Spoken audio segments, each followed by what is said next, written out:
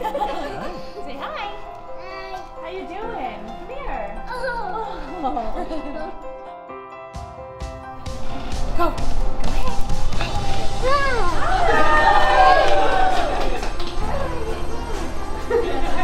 You say hi to the girls? Hi.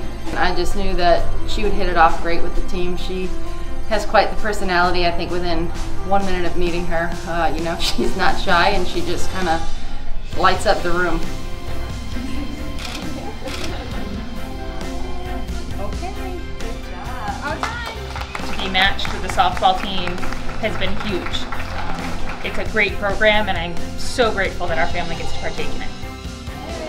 The more people that she gets to meet, the more smiles she gets to bring to people, and they just make her so happy. I think she likes to be out and about, running around, so I think it's definitely something she'll love.